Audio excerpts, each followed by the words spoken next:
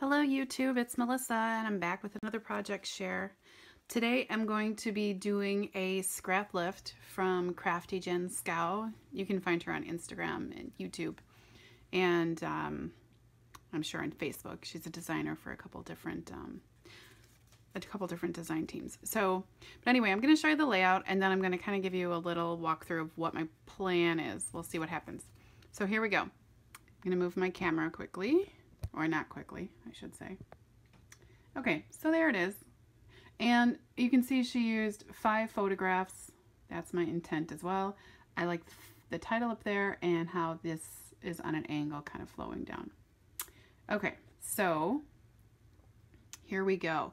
I'm going to show you, this is going to be a 12 by 12 and I'm going to share a memory that from a picnic we took right at the end of summer with some friends.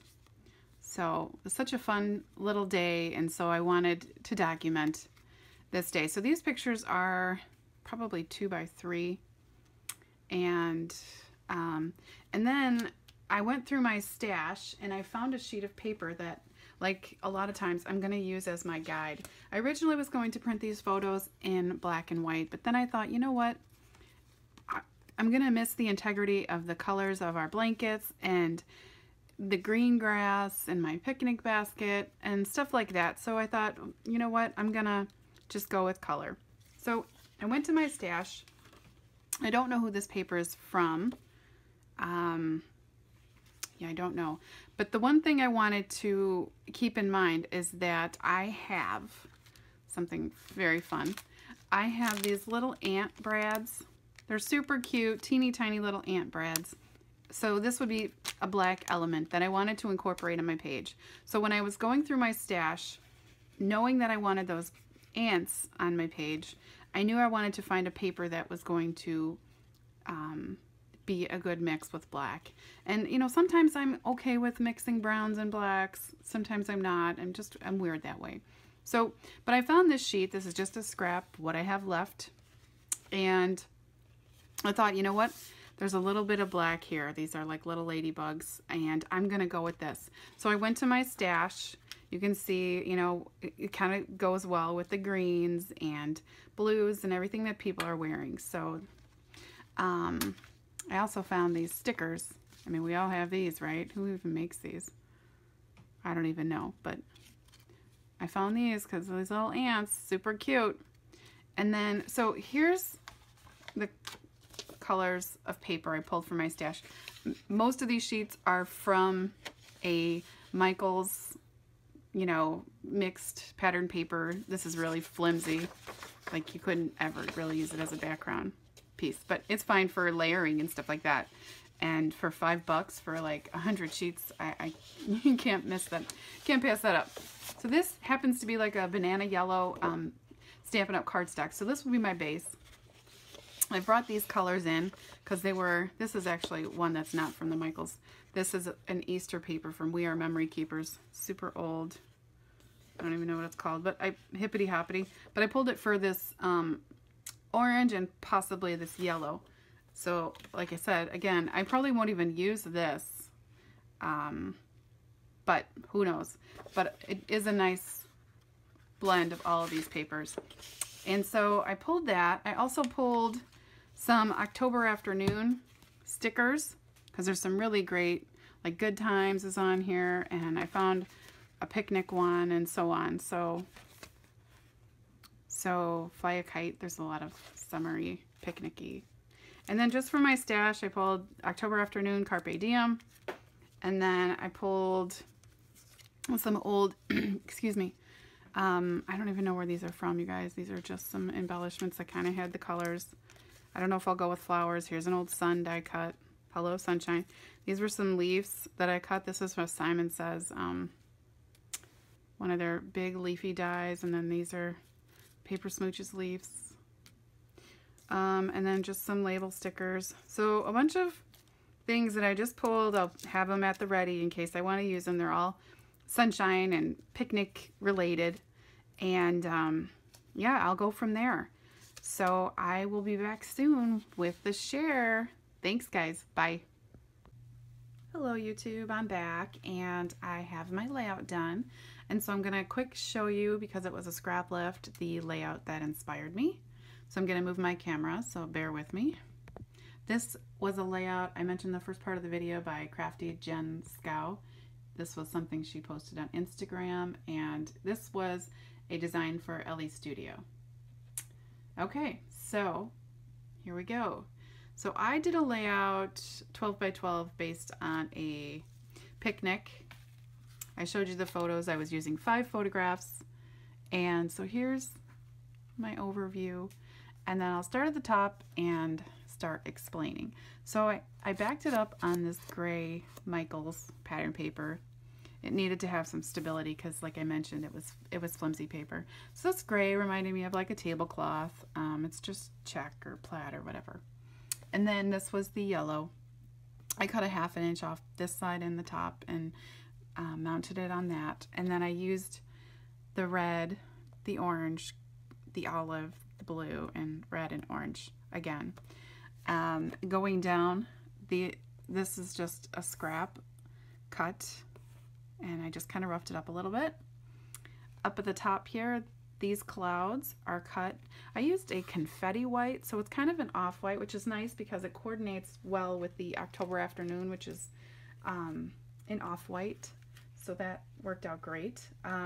So the paper smooches dies I cut in white. I backed the photos up in the confetti white as well. It's an old paper from Stampin' Up.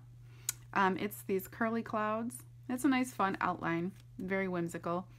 I cut the sun with the paper tray ink heart to heart die right here, and this one has a coordinating stamp. I'll show it to you, although I did not use it. It's actually really difficult to see, but it's here. There is a sun here that I've used before and some clouds, and this is called what is this called? Oh, heart to heart stamp set as well. So that's that. So you know, if you're interested in the stamp set, that it's in fact there. So I did use a flare badge from my stash. I don't know where it's from, sorry, but it's yellow. And then I wrapped some blue thread just from my stash. I wrapped some blue thread, kind of like, well, not kind of, exactly like Missy Whidden does. She has a channel on YouTube as well. And so I did that. And then a picnic in the park was cut in a basic gray Stampin' Up cardstock. And the font I used is from Neat and Tangled. It's one of their more recent releases. And it's called just Journaling Alphas. It's a skinny, fun, playful font. And then, like I mentioned, I wanted to use those ants. So I used a big one here, littler one here, and then these two were stickers. This tab is from, both of the tabs on this page actually, this one and this one are from this October Afternoon Tidbits treasure map. And then Today We, which was stamped ... up at the top here, that is actually from this Scraptastic, This Life Noted, September 2015. This stamp set here, it's fun because it's got, you can do some fun things with it. I don't do like decorative planning, but if I find little stamps that I can use on tabs and things, they're perfect because I scrapbook a lot and Project Life a lot, so that works out great. The best is from, this is from Concord and 9th. I don't have this labeled, shame on me, I'm gonna have to do that.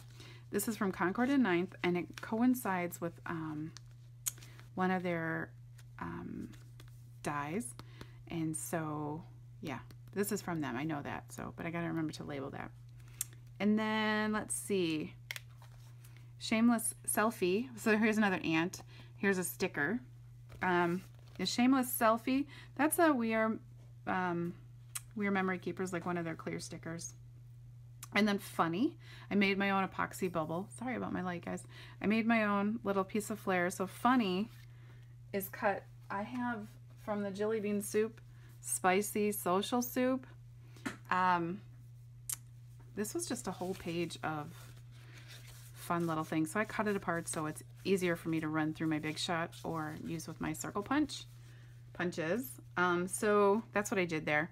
And then these are just 2 random pieces of, you know, brads that I had in my stash. I did my journaling here and then continued it here.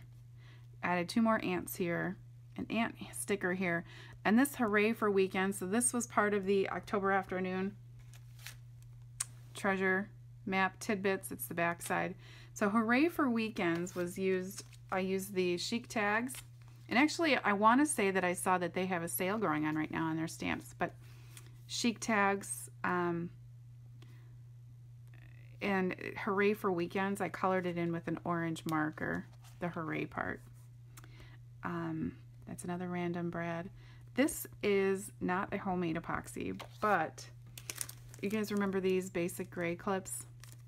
I'm not a fan of the clip part, so I just pop that clear epoxy bubble off and use it. And so then Good Times was a sticker from one of these sticker sheets. I told you I was going to try to use some stickers. I unfortunately only used one, but that's okay. And I went ahead and punched a hole in it, added a silver brad, and added some twine to it. And then the sunshine was from a Simple Story sticker sheet. And that's it. So I'll go ahead and show you once up close so you can see it. I think it just turned out so adorable. I just love it. So if you have any questions, you know, go ahead and ask me. And if you love this project, I love it. I love how it turned out. Give me a thumbs up. That would be wonderful. And you can also find me on Facebook at Cut It Up Creations. So thanks for watching, guys, and have a good one. Bye.